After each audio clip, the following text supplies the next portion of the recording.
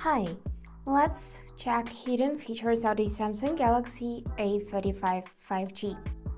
And I'm gonna start, guys, with adjusting refresh rate, because on that device you can manually select your refresh rate, which could be really helpful if you notice that there is not enough smoothness on your screen while scrolling and so on.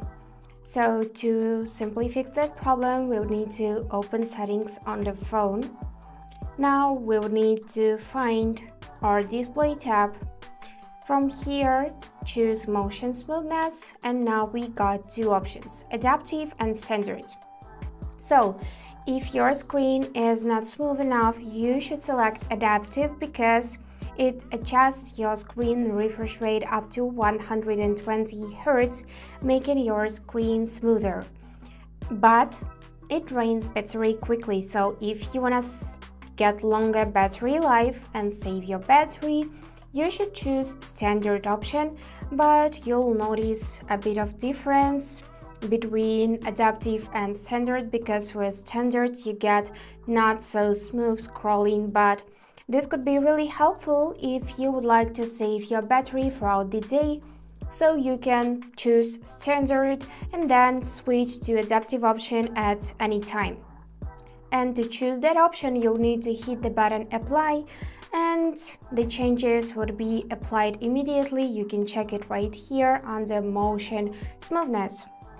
Now let's talk about navigation. So on that device, as you can see, I'm using buttons such as back button, home button, and to open recents. So this is more comfortable option for me. But if you want to have like more modern design, like on iPhones or on latest Galaxy models, you can switch to another option, which would be swipe gestures. So here on the bottom, instead of buttons, you'll got one line, and you'll need to perform gestures to navigate through your phone. And to switch between buttons and gestures, we would need to open settings again. And now let's use the search bar and manually enter navigation bar. And yep, here it is. You can find it in your display settings. So let's select it. And now, as you can see, as I said before, we got two options. We can choose between buttons, which you can see on my display right now, and between swipe gestures. So let's tap swipe gestures, and now we got this line on the bottom of the display, making it more modern, making it more cool, I guess. So to go to your home screen, for example, you'll need to simply swipe up real fast, like that. To open recents, you'll need to swipe up and hold your finger at the middle, like this. Now you can close any app you want. And to switch between recently opened apps, you can just simply move that line right or left, like that. So as you can see, it's working. And you can also go back if you just swipe from the edges of your screen like this. So from the left side or from the right side, which is also pretty great, but I prefer buttons, so I'm just gonna switch to that button option one more time. Now, another cool feature on this device, which you maybe haven't noticed yet, is object eraser. So we can erase anything we want from the photo, from the picture, and let me show you how. For that, we need to go in gallery, choose a photo, and I want to remove this thing. I don't know what that is, maybe a lizard, something like that. And to remove it from this cute picture, we would need to simply tap the pen icon on the bottom, and after that we need to tap on those four dots and choose object eraser. So after you selected object eraser, you need to tap or draw around you want to erase. So if I'll tap on that lizard, as you can see, it does not cover its leg, so I'm just gonna discard the changes by tapping this arrow and simply draw around that lizard. If it's not lizard, I'm sorry guys, I don't know what that is. So now it's selected the full lizard, and all is left is to tap that erase button and wait a couple of seconds, and it's gone. So the picture now is just perfect. We can immediately save it by tapping done button, and now here you need to choose save by tapping it. And we got two options. We can increase resolution or keep current. So the image will look sharper if you increase resolution, but it will also take up more storage space. I don't mind it, so let's choose increase, and now save. And now let's check the result, and here it is.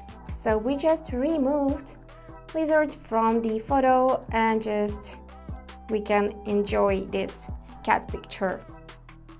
Another feature I want to share with you guys is we can hide some apps on home screen and app screens. So for that, we would need to press and hold any free space on the home screen. From here, simply choose settings, and after that, we would enter home screen settings.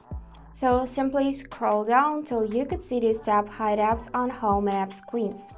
After that, we need to tap it, and you'll see a list of your apps which you can hide. For example, we can hide Facebook by tapping it, and now as you can see, it appears in this hidden apps folder. Let's choose something else. For example, I wanna hide Spotify. Let it be Spotify.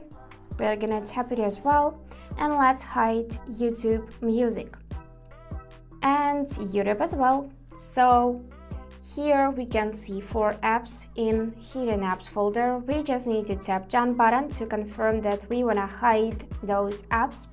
And now if we try to search for YouTube, for example, or Facebook, you won't find it on your homepage, you won't find it in your app drawer, and even if you try to use your search bar and enter Facebook, you won't find it here either. So as you can see, this feature is working. You can hide whatever you want, and to unhide it, you will need to simply go back in your settings, or you can press and hold your home page, and from here choose settings and simply go in hide apps on home and app screens. And to unhide them, you will need to tap this minus button on the top of the icons app and simply remove it from that list and tap done. And now let's simply find Facebook. Yep, I can see it here, and YouTube Music appears as well, and we can search for YouTube, and yep, it appears as well. So that is working, and this is pretty cool, I guess. So you can hide anything you want and simply unhide it just in like 2 steps. Now let's talk about always on display. So when you will lock your device, you can tap it and check always on display. As you can see, it's really dark, and you can here place your notifications. You can choose some widgets, and this is pretty cool if you want to use your phone maybe in your class in school, so you don't want for it to be so bright and shiny. You can just search for your new notifications on your always on display, so you can check them on your always on display. And to enable AOD, which is always on display, we just need to go in the settings. Here, let's simply search for always on display, and here it is. Now we will need to tap on it. I misclicked. Tap on it like that, and tap on the switcher to make sure you can see the status on. And after that, you can customize it. You can choose to show music information. If you enable it, you can choose when to show. So for example, enable tap to show, as I did before. You can choose always as scheduled for new notifications. So just choose any option. Let's select always for this video. And after that, you can also check some information about always on display. And if you want to change its clock style, for example, you need to change the clock style on your lock screen first, because always on display duplicates everything you can see on your lock screen. So if you'd like to see some widgets, notifications, and so on, you need to add them to your lock screen first, and they will appear automatically in always on display. Let's try this out. I'm gonna lock my phone, and Now you can see always on display. So here is the time, here are my new notifications, my battery percentage, and of course date. So this is pretty helpful if you just want to check your new notifications or time and don't want for your phone to be so bright and shiny. Now I bet you didn't know about this feature, which would be extend unlock. So to find it, we'll need to go in the settings as usual, and from here just enter extend unlock freeze, and now we can find it. And before you will go in this section, make sure that you selected screen lock type first. For example, I got PIN code. Now we can select it, enter our current PIN code, and after that let's tap got it button, and we got 3 options. So we can keep this device unlocked while it's on you at specific places that you trust or near your trusted devices. For example, we can go in this on body detection, we can enable it, and now after you unlock this device, it stays unlocked while it's in motion, like when you're walking with it, and this device will stay unlocked for up to 4 hours or until you put it down, which is also pretty great. So just unlock your device, enable this feature, and that's it. Also, we can choose trusted places. So here, after you unlock this device, it stays unlocked as long as you add or close to trusted place. This device will stay unlocked for up to 4 hours or until you leave one of your trusted places. For accuracy, this uses your precise location. So if you don't wanna enter your PIN code or password and so on all the time, you can choose trusted place and simply keep your phone unlocked while you are at your trusted place. And the same goes for trusted devices. So after you unlock this device, it stays unlocked when it's connected to a trusted device listed above, like a Bluetooth watch or car system. This device will stay unlocked for up to 4 hours or until it disconnects from all trusted devices. So just think about it. This is pretty cool.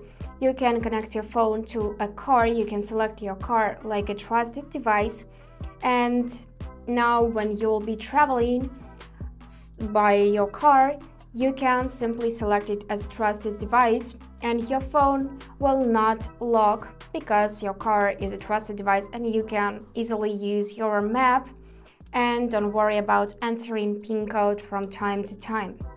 So yeah, just select any option and use it. I think this is pretty cool that they added those features to this device. And of course, another feature would be screenshots. So to take a screenshot, we will need to take a look at the right side of the phone. Here we need to find the small power button and this volume down on the volume pad. So you need to hold volume down and power at the same time. You need to press them at the same time. And now, as you can see, we took a screenshot, so we can immediately edit it, we can add hashtags, and we can share it to any social media. So for example, you can edit it, you can draw something on that screenshot. Of course, you can crop it, resize, you can share it, and of course, you can save it by tapping this save button. And if you open gallery, you'll see in albums that this album with screenshots appears by default. Here you'll find all of your screenshots. And cooler way how you can take a screenshot is with the help of palm swipe gesture. So you just need to swipe across the screen with your palm, and as you can see, we took a screenshot. Let's try this out one more time. I'm gonna swipe like that. And yep, it's working. So you can enable it if you just go in the settings. Here in the search bar, just enter palm swipe to capture and make sure that the switcher is blue if you would like to use and enable this feature. And now in screen recordings, we can actually record screen with microphone enabled, which is helpful for tutorials, for example, or if you're recording any game and want to make some comments. And to enable it, we just need to swipe down 2 times from the upper right corner to trigger our control center and find screen recorder. So if we tap it, here you would see how you want to start your recording, with sound or just with media. So we can enable media and microphone here, and of course we can enable show taps and touches. So now when you'll start your recording and will be tapping on the screen, it would be represented like a white dot. So for example, if you're making a tutorial, you can enable microphone and say something during your recordings, and you can enable show taps and touches for the person to whom you're making a tutorial. See where you touch the screen, where you opening some features, for example, and so on. Let's try this out. I'm gonna tap start recording, and now after this 3 seconds countdown, you'll see this floating button, which you can drag anywhere across the screen. By the way, you can open any app, but for example, you cannot record Netflix app because you'll see only black screen. So now when you're touching the screen, you'll see white dots, and you can pause this recording and resume it later. You can draw something if you tap on this pen icon, and you can stop this recording at all and save it to your gallery. So let's check it. I'm gonna open my gallery, and yep, here it is. Also, you can see this white dot whenever I'm tapping the screen. And that's it. And we are almost done, so keep watching this video because at the end I'll show you the coolest feature ever. So for now, let's open settings, and now in this search bar we would need to enter screensaver. So let's just enter screensaver, and we can find it in those display settings. If we tap it, we can show a screensaver after the screen turns off automatically while your phone is charging. So we got some options. For example, we can choose colors. We can tap on preview and check how it will look while the phone is charging. As you can see, we got this pretty shade and range of colors. I like it the most, but we can switch to photo table, for example, and now we would need to choose photos that will appear on the screen.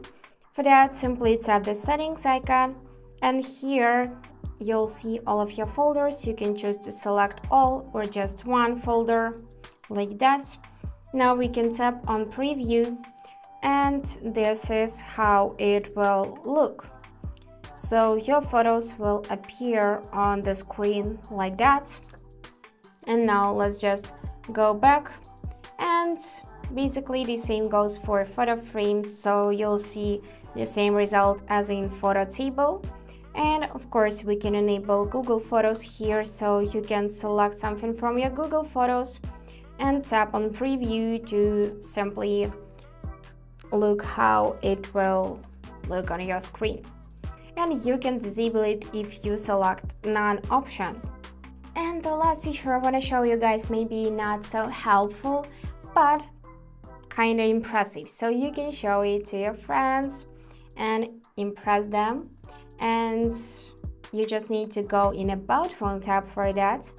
Here, find software information, and after that you'll need to tap several times on your Android version like that. And now you can see this cool Android 14 animation.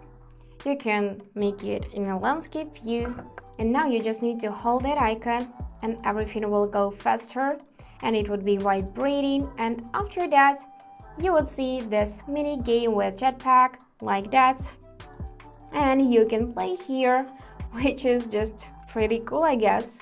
I like this feature. I didn't know about it till maybe 2 days ago. So now you can leave the page easily if you just press home button, and after that you can close everything. And yeah, that's it for today. If you enjoyed this video, please subscribe, like and comment. And I wish you all the best. Bye bye.